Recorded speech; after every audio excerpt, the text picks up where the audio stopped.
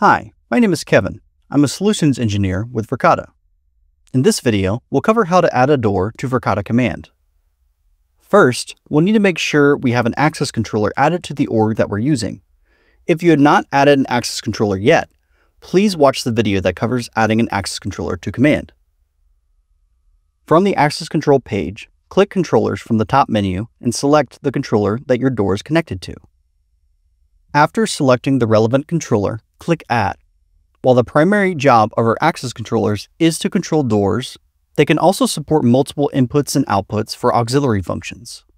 For example, you can configure an input button for triggering a lockdown.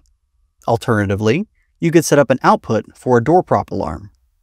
A more detailed guide on aux inputs and outputs is covered in a separate video. When adding a door, we'll need to decide whether it's a standard door or an in-out door. Typically, a door only requires a reader on the outside going in. This would be your standard door. Some deployments require having a reader on both sides of the door, restricting and tracking who goes both in and out of the door, hence in-out door. For this video, we'll create a standard door. Give the door name and assign the building and floor. If a camera is nearby, you can pair it with a door by simply clicking Add Camera. This will help give you visual context for all the events that happen at this door.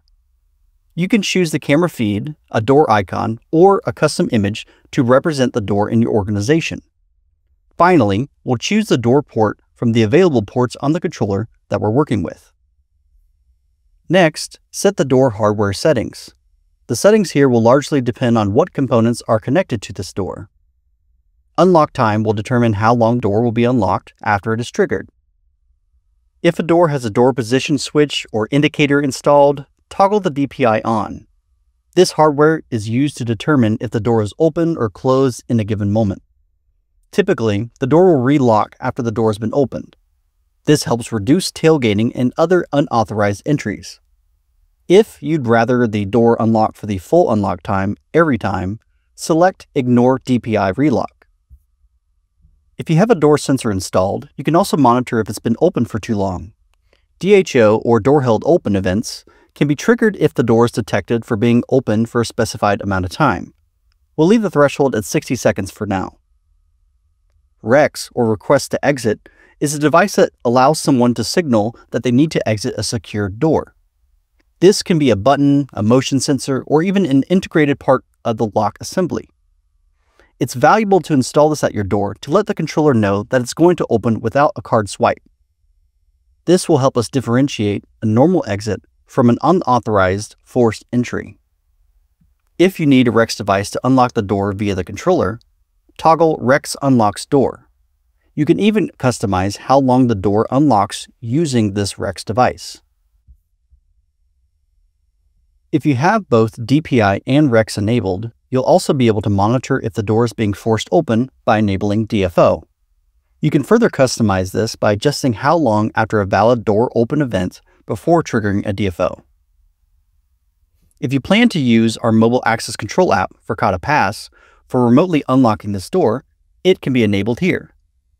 While remote unlock can be convenient, we support a wide variety of credentials, including Bluetooth, NFC, physical credentials, and license plate unlock. Each of these are covered in more detail in our credentials deep dive video. Finally, we can set permissions for the door. Groups of users can be granted access to the door with an access level. If you haven't created an access level yet, you can create one now or skip this step and add one later. I've created a few basic access levels that I can link to the door now. Once we're done here, the door creation will be complete.